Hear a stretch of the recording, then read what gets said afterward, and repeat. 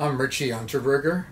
I've taught at OLLI San Francisco State for a few years, and my specialty is rock music history from the first 25 years or so of rock, from the mid-50s until the early 80s, and especially the 1960s, in part because that was such a big era for rock music here in San Francisco.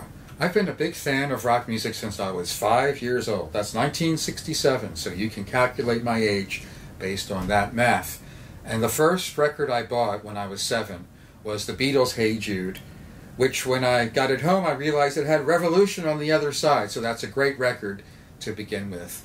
So like a lot of people, I started as a big Beatles fan. I got every record I could, but when I got to the end of the Beatles, I wanted to hear more from their time and other times in rock history. So that led me into many other groups, from the Rolling Stones and Beach Boys on down, and then into lesser known groups. And then I wanted not just to play the records, but to learn about the history. And after I'd read as much as I could, I wanted to write about the history.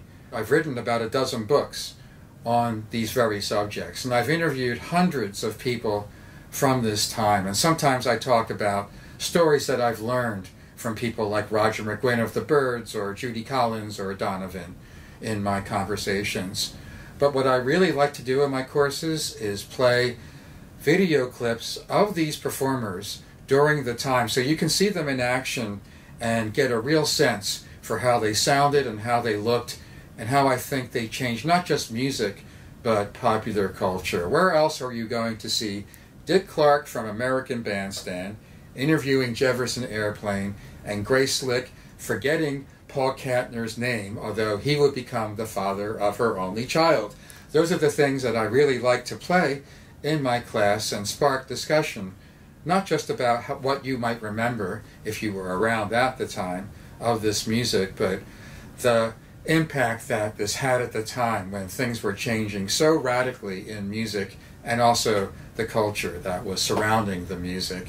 I also play a lot of rare audio clips, and I show slides of pictures from the time, and it's always mind-blowing to me every time I do these courses how much change was compressed into just a few years in the time that we examine, whether it's the Beatles or Jefferson Airplane or Aretha Franklin or many of the other artists that I focus on.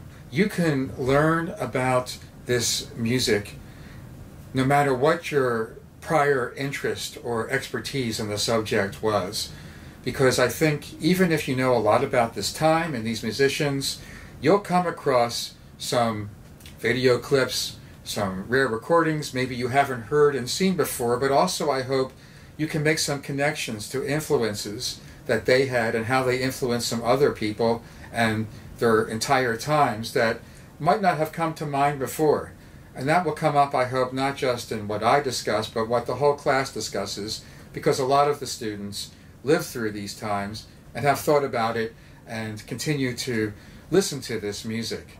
So I hope that generates some thoughts that you might have had about this music and these times that maybe haven't occurred to you before.